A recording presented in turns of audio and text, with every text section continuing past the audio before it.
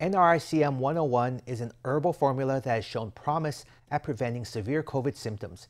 Patients with mild to moderate symptoms can request a course free of charge, paid for by the government. Now, an improved version of the formula could soon hit the market for patients with severe symptoms.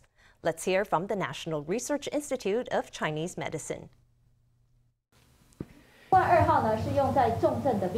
NRICM102 was administered to patients with severe symptoms, and we observed the risk of death after introducing the formula. The formula reduced the death rate drastically by 74.07%.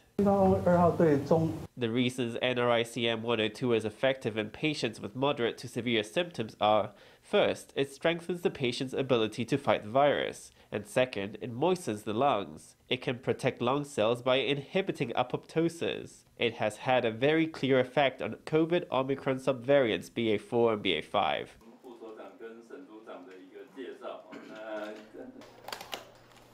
Researchers carried out clinical trials with 246 patients with severe COVID symptoms who were attached to ventilators. They were split into two groups. After 30 days, 7 patients who had received NRICM102 had died, in contrast with 27 deaths in the group that were treated with the normal methods. The developers say they are readying the relevant documents to get the formula approved for emergency use as soon as possible.